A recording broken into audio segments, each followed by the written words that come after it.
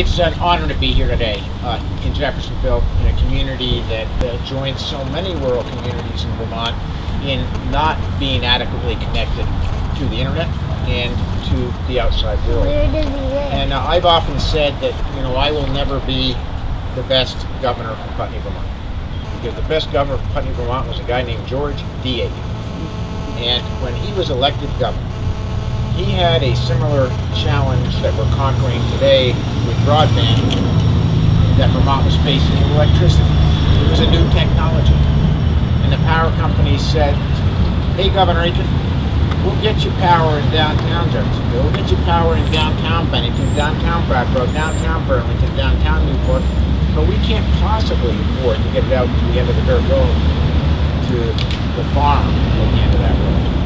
And the governor then recognized that if we didn't get electricity at every last mile of Vermont, Vermont would not compete for jobs and economic opportunities. Our challenge is no different today with broadband.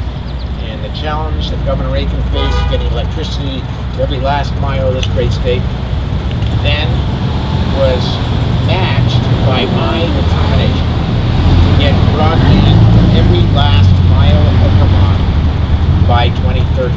Now, I've said many times, thank God, there's 12 months in 2013, but we are going to deliver on that promise. Listen, here's our challenge together.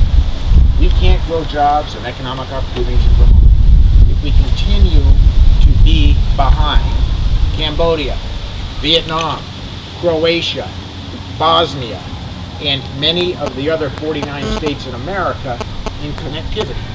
It is as important electricity to growing jobs, economic opportunities, to education, to ensuring that the Varna Memorial Library in Jet remains relevant to the future. And all I can tell you is this is an incredibly exciting moment. Now, I want to say a word about Fairpoint's commitment, because they're one of our many partners in this enterprise. And VTA's important work, the public dollars that Vermonters are investing in partnerships with companies like Fairpoint. Listen, here's where we are. VTA had the wisdom to grant $780,000 in partnership with Fairpoint's private investment to hook up today Jeffersonville, Cambridge, and Waterville, those residents, 650 exchanges, which actually will turn into be 800 individuals connected to high-speed access that never would have happened had it not been for this partnership. It promises to connect not only the Varna Memorial Library to make this the hub of learning, and I know we'll hear more about shortly, but also to ensure that people can be safe. There was no greater revelation to me about how important this is for emergency management than when Irene hit Vermont last August. We had entire communities cut off from communication, people without food, access to hospital, access to school, access to fire protection, access to ambulance, and no telephone. We're bridging that gap in this community today.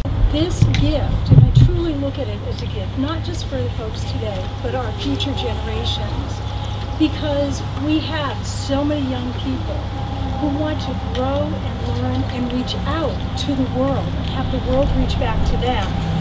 And this enhanced technology is going to allow us to do what we are committed to doing, which is serving our community